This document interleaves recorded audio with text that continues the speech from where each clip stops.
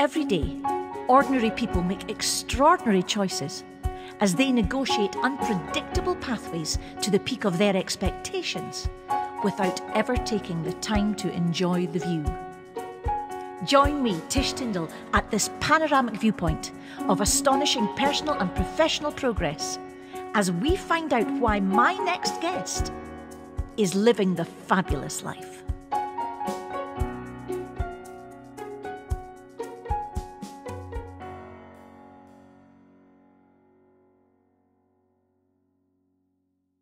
Carrie Cates, welcome. How are you? I'm great. Thank you for having me. Oh, you're most welcome. And where are you today? I'm in Austin, Texas, in my guest bedroom that has become an office due to the pandemic. Yeah, but that looks like a really cool office. So, Carrie, I've been reading about you and looking at some of your work online. And it really seems to me that education has played a massive part in your life. Is it something that has played as big a part as filmmaking? Yeah, so it's funny because I feel like, and I'm sure a lot of other educators might, think this, but maybe wouldn't share it. Is that it is a little self-serving, being a teacher and sharing, my passion. First off, it's great because it pays my mortgage and pays my bills. Of course. Whereas filmmaking can be a little hit and miss. But it's also good in that I'm, just saying the same things over and over and over in classroom settings. And then sometimes it does take several hits on the basics of filmmaking to really actually fully consume it and really, make it part of your own routine. And then, of course, I've seen a lot of really great filmmakers that I look up to who have spent a good amount of time mentoring others. And what that's kind of created for them is their own little community, this group of people who anything that filmmaker puts out, these people are their active cheerleaders, their representatives, they're like brand ambassadors, sort of, that will go to the ends of the earth to try to support them back. And I really want that. I want to have this like group of creatives around me at all times that we're all lifting each other up, and doing our best there. So And where I, did you get that sort of exuberance for teaching and creating? Because I read that you studied in America and New Zealand. Does this enthusiasm come from? oh man, I don't know. It's interesting because my whole family are engineers, like computer technology engineers and Right. whatnot. Their brains are very much in that space, and I'm like oddball creative that was always at like Thanksgiving dinner telling stories and keeping everyone entertained. Yes. Um, and so I don't know, I always got a lot back from that. I'd always felt like that was my place in the family. That was always my place pretty much anywhere I went. I'm the storyteller. I'm the one who's going to be either making up something to keep us entertained or just like, being the entertainer myself. And I started actually in theater. Whenever I went to college initially, I thought that's what I was going to do. Um, and funny enough, it seems like I did the same thing that a lot of others are doing, in that, um, I'm trying to think of how to put this. Essentially, with theater, it's just this one time show and then it's over. And there's like this, Yes. you don't have anything tangible It's afterward. gone. Yes. Exactly. And that always felt to me very anticlimactic. I just was like, oh, I've got this high, this energy, and I want to push my end product more, but it's over, it's gone. So Yeah. film gave me that way to share. And then also, of course, I'm very inclined toward technology. So, uh, What struck me about you was the amount of things that you're doing. So you're writing, you're producing, you're filming, you're judging film festivals. You're on panels. I saw you on something the other day for the horror festival. You're teaching. You're the community director for the film school. Is that right in Austin? yeah. Yep. Mhm. And yet you also had another teaching career, which was slightly different. Um, what was it that you did that took you to the film teaching? What part of your teaching career got you there? Yeah, so it actually, I wasn't teaching before. I was actually in technology. When I graduated college, it was 2008.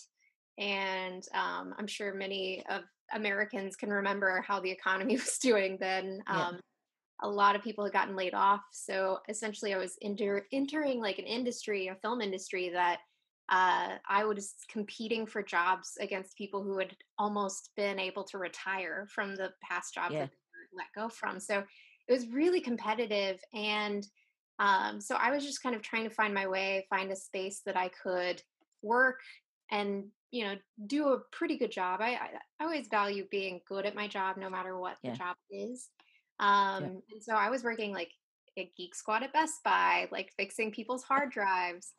Oh, wow. I was doing technologist at at an elementary and middle school for dyslexic students. And That's what I read. That's yeah, the bit I read. Yeah, yeah, and it was great. I think that I mean, it serves you really well as a filmmaker. You should have lots of jobs. You of should course. be used to a lot of these things, because my time at Best Buy made me really good at building schedules for film sets, because essentially I was building schedules for an entire store location. So I had 50 people running around and they all needed work schedules every single week that I was programming in. That made me especially good at dealing with these crazy schedules that you get in the independent world, where you might have some crew members that have part-time jobs that they can't let go Yeah, of. So that worked out really nicely. And the technology side of it, or the technologist side of it, made me really good at things like, if a hard drive or a SD card fails, I'm usually actually able to recover a lot of that footage, wow. um, which can really, I think it can really give you like a breather when like, okay, it's not all gone. Like, we might be able No. to salvage some of this. So, yeah. Wow. So it's all kind of brought you to where you are today. Do you Mhm. think that that's really important for somebody starting out in the industry? You have to take all of your experiences and take them with you. Have you always valued everything that you've done? You talk about being a hard worker. Is that something you've always felt you should have a strong work ethic and place value on the task? Yeah, I absolutely do. And I mean, I've had jobs just like everybody else, like things like um, serving pizza. Like, I worked Yeah, at two different pizza places in college, and while that it might be a bit of a stretch to even say that I brought anything from that job onto set, I mean, there have been times where I'm like, hey, I know a quick way I can feed a lot of people for not very much money. And it's not that I'm yeah, serving pizza on my set, it's that I have some culinary background skills of of things that we course. discovered in the kitchen while I was working there. So yeah, I think that there's little aspects, and everybody should always think of every single opportunity that they've ever had as something that can feed into filmmaking, because filmmaking is so multifaceted. There's a Yeah, place for a cook on a set, there's a place for somebody who knows how to mow lawns on a set, for yeah. sure. It really is a creative industry, isn't it? And that's what we have to remember and keep creating. I watched you last week on some Q&A sessions on the horror festival, um, and I was absolutely blown away at how you responded to people. Aw, that's How very. you gave, yeah, no, it's true. And that's why I said to Elizabeth, "Well, I need to get Carrie on the show." I'll tell you what it was, Carrie. It was the way that you responded to people about their storytelling, you know, especially when you were, commending them for thinking the way a certain individual would think. Telling them that they can't write something for somebody and just stick it on them, you Right. know. Eh, where where do you feel that that sort of kindness plays a part in the industry? I know you're just telling them as it is, but you could also probably say it to them in not such a very nice way. And you were so positive and patient. How important do you think that is? I think that's super important. And gosh, like literally everything you're saying, I'm just like, I'm blushing. I'm trying to get Ah, through. it's true. It's Um, absolutely true. but yeah, I mean, I always really, really appreciate all art that is created. I think that there's some value in everything, even if it's just that catharsis of the filmmaker getting something out that they needed to get out. Yeah, But yeah, I think that it really doesn't serve anyone to be one of those people who is better than everyone else or is going to put other people down so that they can try to lift themselves up. That's just, it really doesn't work, I don't think, in the film industry. I think that we should all be helping each other out. It does Yes.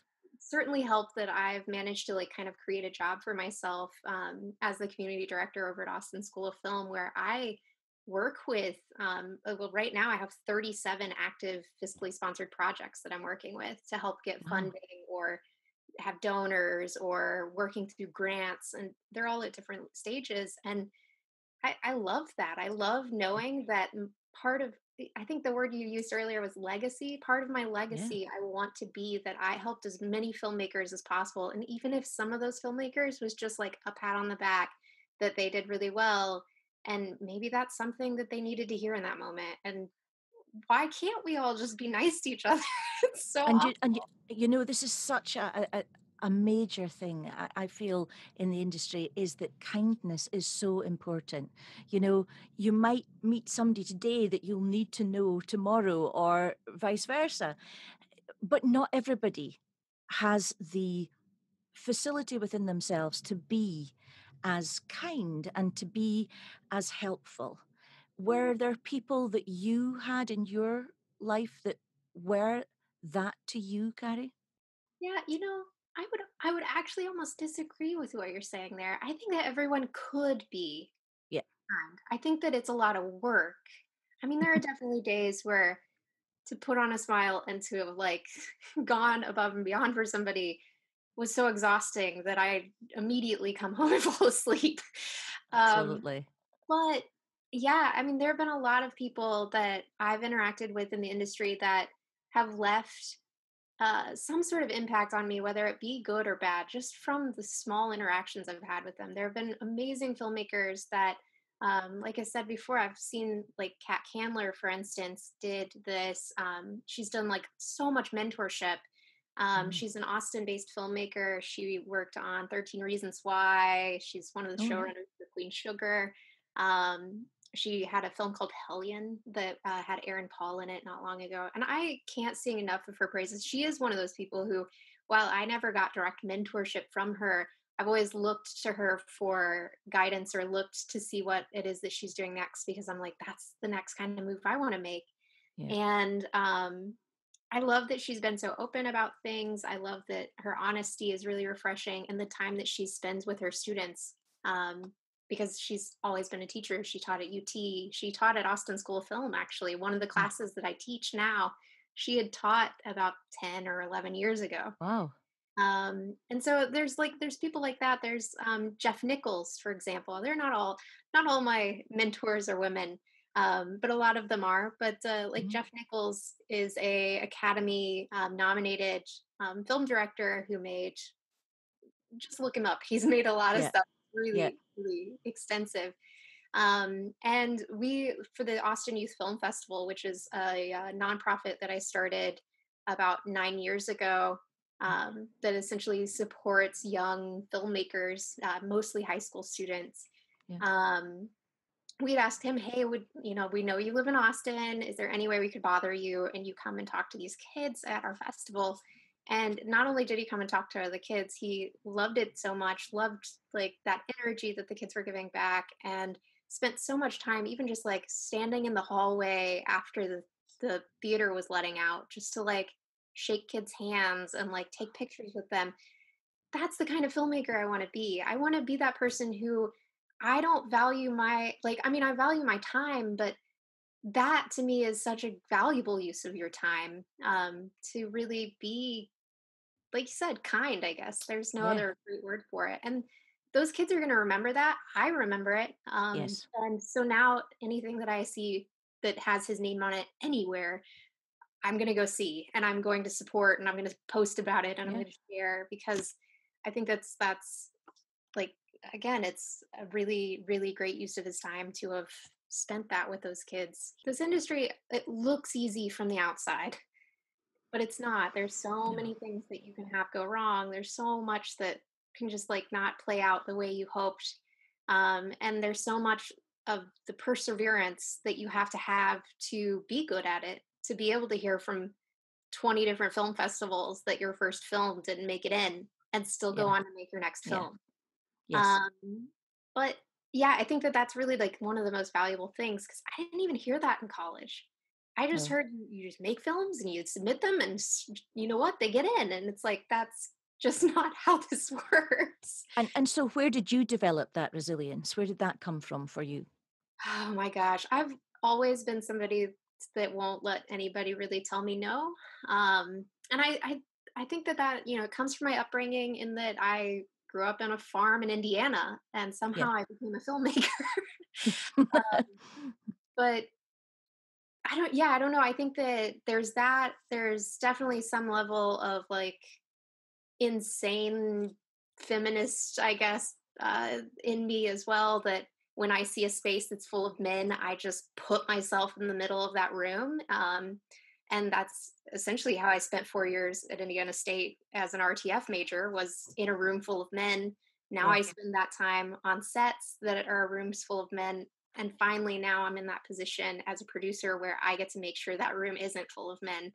Um, and it's a pretty fair shake about who it is that we are hiring and what's going on in that background. So And and yeah, with that power comes great responsibility. it does. And and it is, do you find that's easy to bear, or has it been a shift for you to take that on board?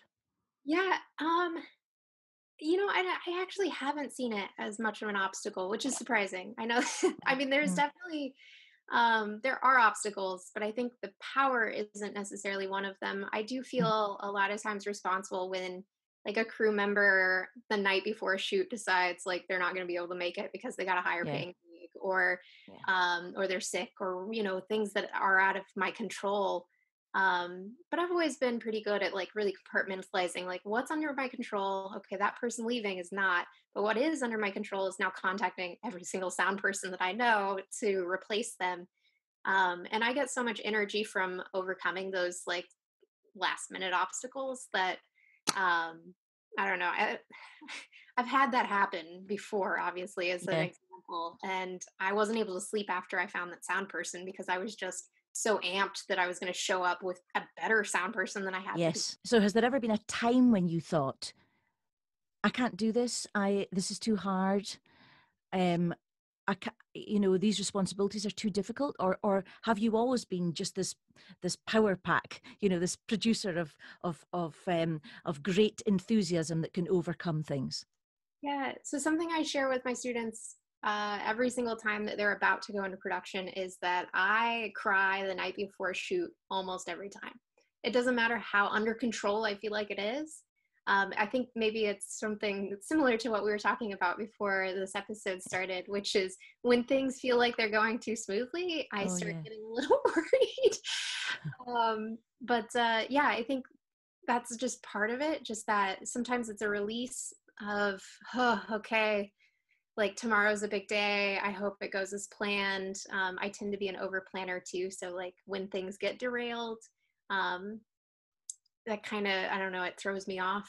But I guess, I don't know. I Those guess, all those jobs that you had then got you planning, you know. yeah, yeah. You should see the spreadsheets. I think I can imagine. I can imagine.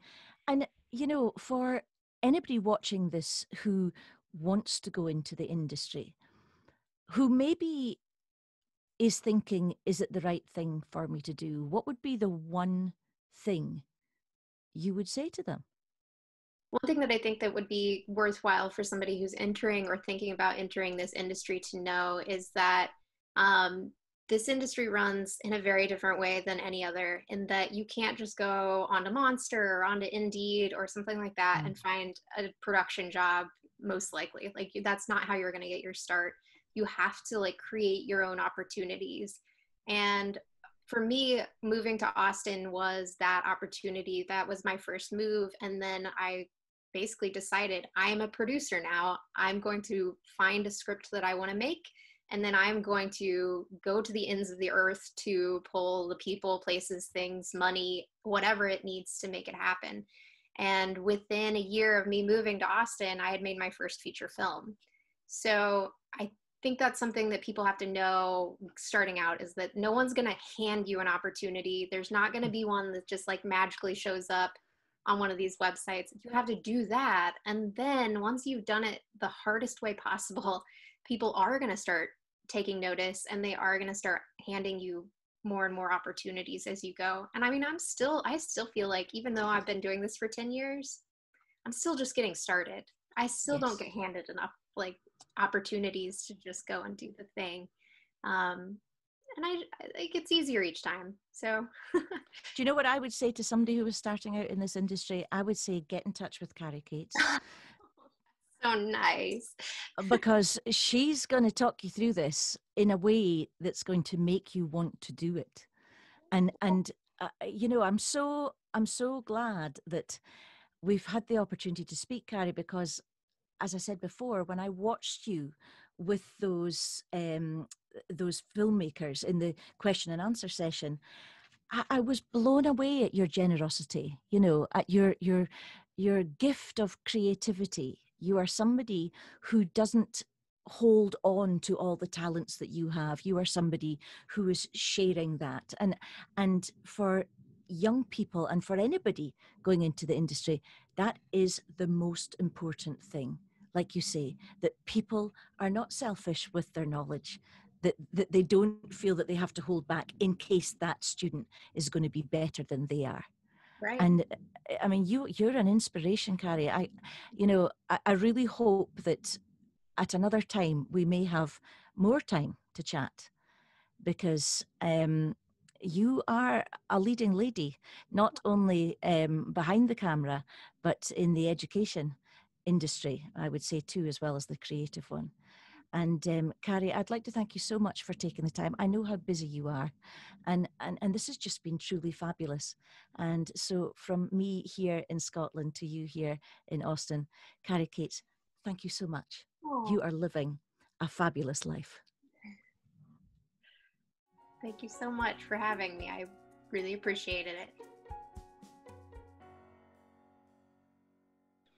Like a lot of the time we stop ourselves. It's not us hearing a no or other people. We maybe blame it on other people of why we don't do certain things, but it's actually our inner voice, and not letting our inner child take over and make it all happen. I get home from school I do external PE, since I do more than 15 hours of dance a week. And so on B days, I get off at 3:03, and then on A days, 3:03. You know, and I sincerely believe that we never stop progressing in our lives. You know, we never stop progressing, and we should never think that we've ever reached that peak point, because there's always something else to learn. Always you've got the support of your family and your loved ones, but belief.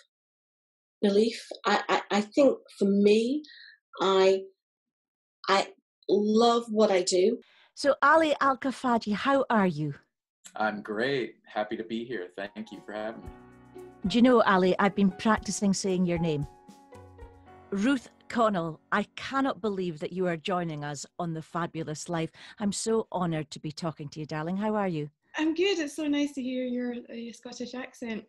And you've got one as well. You've still got one. I've hung on to it. I've clung on to it for dear life. Quite right. And actually, Quite it serves me well out here. Maybe better than it did at home. Does it? Is it a really good thing to have? Yeah, I'm really lucky. It's people have a fondness, I think, for Scottish and Irish.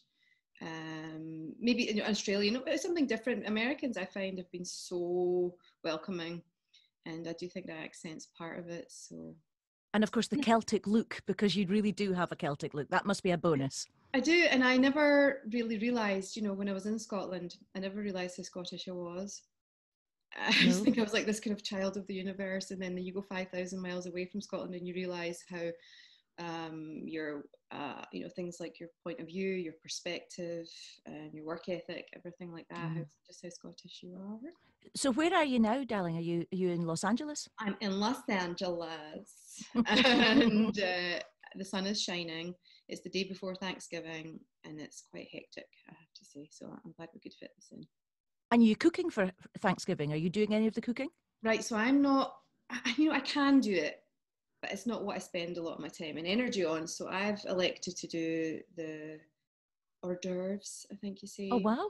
So yeah, I've got two recipes up my sleeve.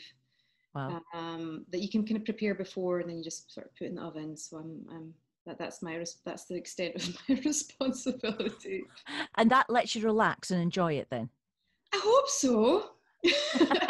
I'm also setting the table. I quite like doing that. I've got nice fancy placemats and candle holders and Thanksgiving little things you stick on the glasses. And I realised the things, so everyone keeps their own glass. Okay, yeah, oh yeah.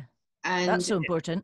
It's important, especially right now, right? But I realised I bought them on online, and I never really looked very closely. And so there's like an acorn and a leaf and nice Thanksgiving-y things, and then there's like an American Indian lady and an American Indian man, and then a pilgrim lady and a pilgrim man, and it's actually probably not politically correct. It's maybe going to be complicated anymore, so those might not make it. Those things as well, because apparently it's based on there's obviously we're finding out so much this year about so many conditions and inherent problems that there are, and so we're on a big learning curve, and this particular decoration company needs to catch up. So they maybe they heard it here.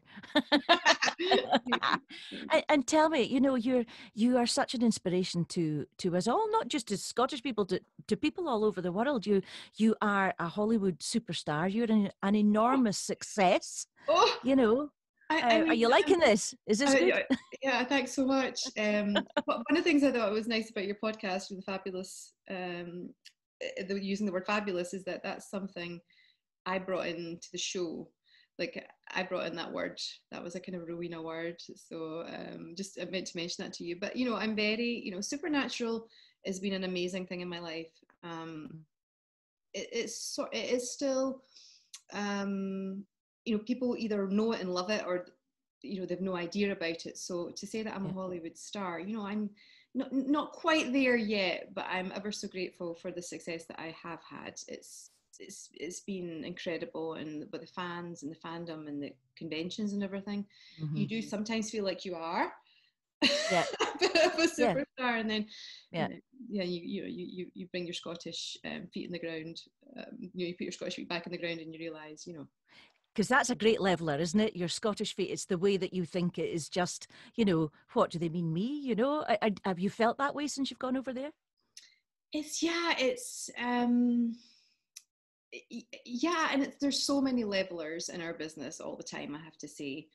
Like, things will always bring you back down to earth. I really, even though I was on this show and I couldn't be happier and more excited about it, I still couldn't get an agent or a manager of any recognizable level. What? Still, because they're like, well, it's a sci-fi show, it's kind of over here, you're this old, you're a woman, and things are changing. Things are still changing, but it still wasn't like a given. It wasn't like, oh, you've done this many episodes of the show, here you go. It never comes that easily in our business. And I remember hearing Lake Bell, if you know who she is, she was at my college, and not that she told me this directly, but I remember hearing early on, she had success quite early on, and I remember hearing from her that that you still had that the ladder just kept going down, and you still have to kind of do this, and realizing that this career that I'm in is not like, for very few people, is that you do this one part and you ping. It's a very much, the ladder sort of along the ground that you just have to kind of keep going along, and there's not one big quick fix, and there's a level of sustainability that you have to find. But you are so multifaceted. I mean, you are triple threat. You are everything more than triple threat. That's one thing. Since I've been researching you, you can do everything, Ruth. Now, come on. I've seen it. I've seen it on YouTube. I'm not being falsely modest here. I really can't. I used to be able to dance. I was a good dancer. But it was quite a bit of dancing, wasn't it? There was a fair bit. But the singing thing, online, there's lots of photographs where I look like I'm a really good singer. Because we've got such amazing photographers in the fandom, and Fish Milky got these amazing shots of me. And the truth is, my mum has perfect pitch and my dad is tone deaf. And I'm somewhere in the middle. So sometimes I sound all right, but not always. And it's that's been a great leveler for me, and keeping my ego in check. I go and sing live, and I do it because the fans are so supportive and responsive. Yeah. But I do sing. I do sing off tune sometimes, and it's still nobody dies, and everyone's okay. Everybody cheers. They cheer. From what I've seen, everybody's cheering. So keep doing what you're doing. It's fabulous. God loves a tire. Keep doing it. And tell me, because you have studied all of the aspects of the performing arts, it seems to me, did you think it was going to be acting that you would find your success through? I really, it was always acting that I wanted to do. I just was a dancer. I was sent to dancing lessons to keep my cousin Ruby company when I was 5 years old. And I just had an aptitude for it and I loved it.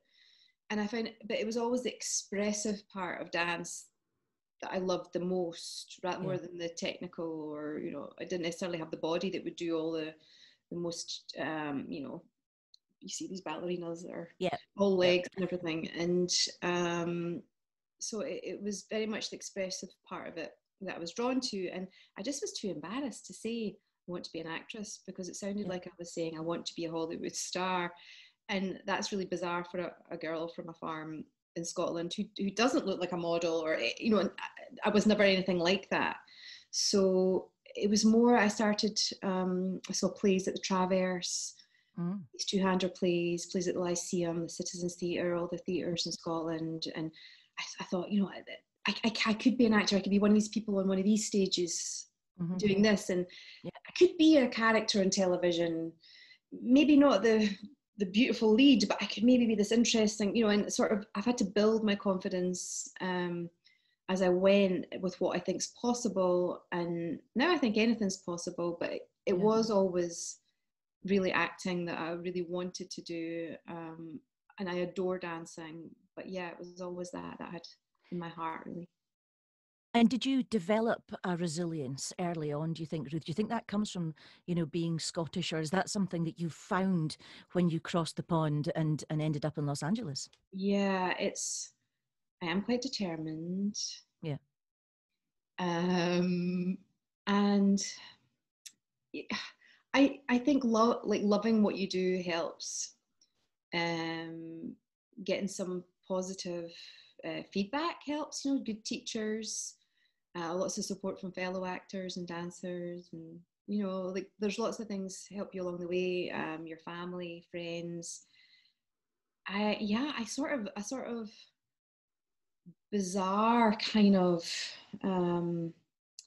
belief somewhere. I mean, I struggle with confidence and anxiety and all those things for sure, but just a real desire to just want to be a part of it. I could tell you so many things about so many actors or biographies and everything. I sort of, the love for it, or the love for the craft and everything, pulls you through. And I had a real tricky year. 2013 was a real tricky year in my life. And I remember filling in questionnaires online, what should I do with my life? Because I wasn't, I was good at school and I could have maybe done different things, and I realized maybe I might want to be a writer, or maybe I might want to do this, whatever the other things were that I might want to do. And I realized that at that point, even though I wasn't having the success I wanted, that really it was what I loved the most, and that there was honor and valor in trying no matter what, even if I wasn't having the success I wanted, that I would rather die trying. Yes, absolutely. I couldn't see myself giving up, and I was having to do all these other jobs to support myself all the time. But so I found my humility a little bit when I sort of gave in a little bit to I'm just going to have to keep doing what it takes to try to move forwards with what I love. That's actually when the breakthroughs came, when I sort of gave in to that. And it came from a really terrible year and a lot of grief and pain and really questioning everything. But when I got right down to the brass tacks of it all, it was still what I loved and what I was most excited about. So, and it's interesting to hear you say and talk about anxiety and perhaps a lack of self-confidence. we have a performing arts college up here in Lossiemouth, and when I was asking the students, do you have any questions for Ruth, and they're just a little in awe of you, but what they really wanted to know was, did you overcome anything by getting the larger roles? Did you feel a little more confident? Did the anxiety go away a little? I really, and maybe it is a Scottish thing, I don't know. I've always got to prove things to myself. My mum never wanted me to be spoiled or arrogant. And I realised when I was doing all those questionnaires about what should I do with my life, I realised that the things I'd been most successful at were the things that I had put the most into, that I worked the hardest at. And you can really give yourself confidence for me, this is just me, by having done the work. I've done my preparation, I know my lines, I've really put my heart and soul and my imagination. And this is my take on this audition, for example, and this is what I've got to offer. And then it's out of your hands. And you can really give yourself, it's a craft, it's a skill. Yeah. Larry Moss talks about it. You love what you do and do your best to be the best possible you at doing what you do.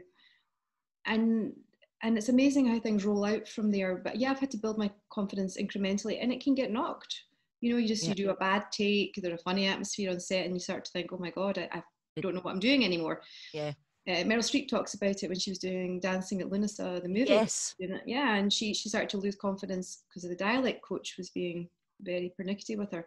And so we're all susceptible to it. But if you do take a break, that thing about take a rest, don't give up. Yeah.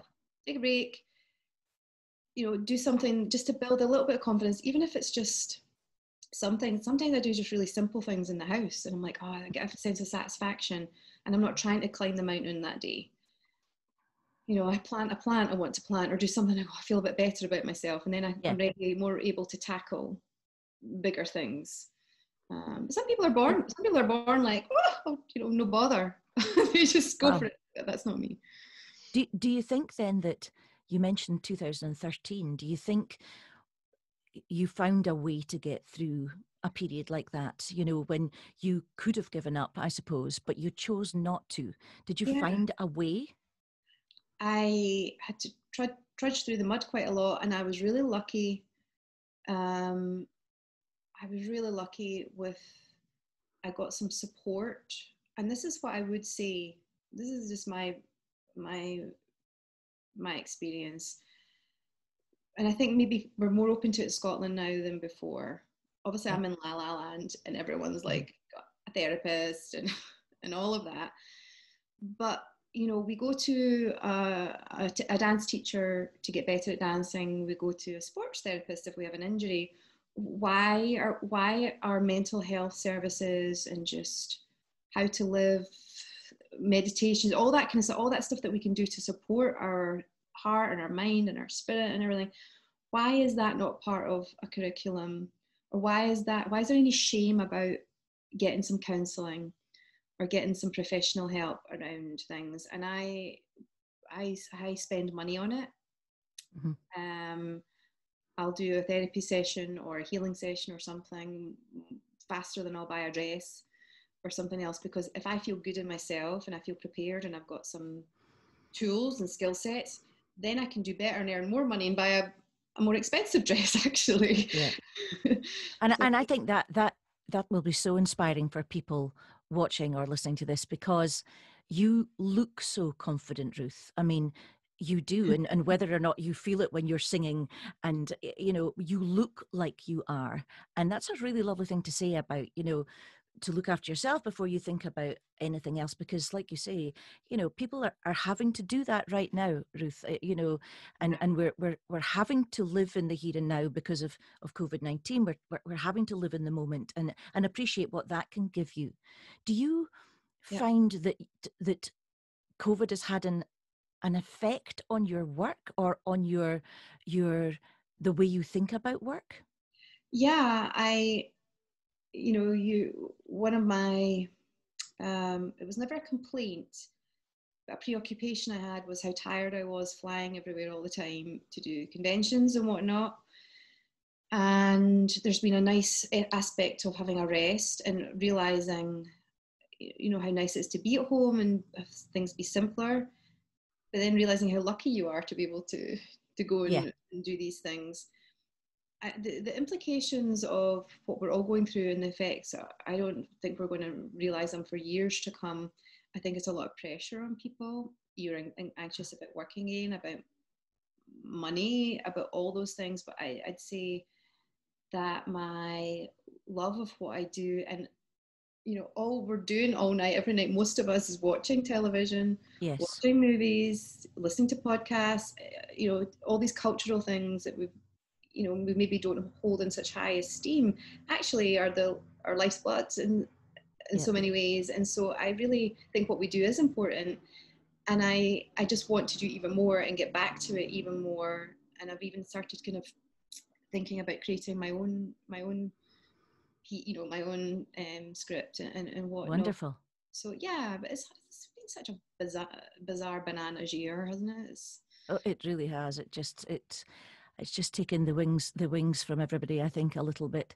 Although for creatives, and sort of every creative I've spoken to, they've, like you have, thought about or are embarking on other projects. What interests me about you, Ruth, is that you have this kind of ability to just take everything in your stride, it seems, and from, reading about you and everything that you do, if you were to look back on everything that you've done, were you ever shocked by the success? Did you ever think, really, what, or did you always take it in your stride? I know I don't take much in my stride. I'd gone through such a difficult time, and I'd found that humility, I think, that I needed to find, and that sort of just digging in, that I had done so much work. I was doing acting workshops. I was so ready that I just was like, it felt like magic that I'd been working for a long time, and that finally I had this opportunity, and it was just so exciting that there was this chance to shine. And thank goodness I'd done enough work on myself and with the right people that I didn't feel that I shouldn't have a chance or I shouldn't have a turn, right? Why not me? If I'm trying to be a good person and a good team player, and I've got something to offer, and that there's actually enough light for everybody to have their time and place and chance. Yes. And why not me? Actually, more of what it was. And I struggle with small things more, like unbelievably. What did I say in this conversation? Like everybody, I think. Yes, of course. All of it. But then if you do quieten your mind enough to come back to like how lucky you are to be in the position, that really helps carry you through a lot of the monkey mind and fear and stuff like that. If you can remember. My tummy's rumbling. I was telling you I was eating my raspberries. But we said they weren't Scottish raspberries, didn't we? They're not. So. Well, Ruth, if you were to look back on it all, though, darling, what would you say was fabulous? Fabulous. It's been so fabulous to play a part that was so fabulous. She's such a fabulous character, to have met the fabulous writers I've met, the fabulous actors that I've met, the fabulous fans that I've met. I'm really loving speaking to you, so fabulous to meet you. I'm so grateful for it all. And I really did have some fabulous costumes as well. You certainly did. There's been a lot that's been fabulous, and I hope it keeps going somehow. I'm open to more fabulousness in the future. You certainly are, Ruth, and it's been such an amazing thing to talk to you. You are exactly as I thought you would be. You really are you. You're really true, and I think you will be an enormous inspiration to everybody for many years, and you will continue to be an enormous success. So from me, Ruth Connell, here in Lossiemouth to you in Los Angeles, I just want to say a huge thank you for joining us on The Fabulous Life. It's been my pleasure. And thank you, and have a wonderful Thanksgiving. Obviously you too, but have a good Christmas. That's the next one coming up, right, over there, in which I will be in Scotland for Christmas. I'm excited about it. Well, enjoy yourself in Scotland, darling, and take care. Okay, lots of love. Thank you, Ruth. Bye-bye. Bye-bye.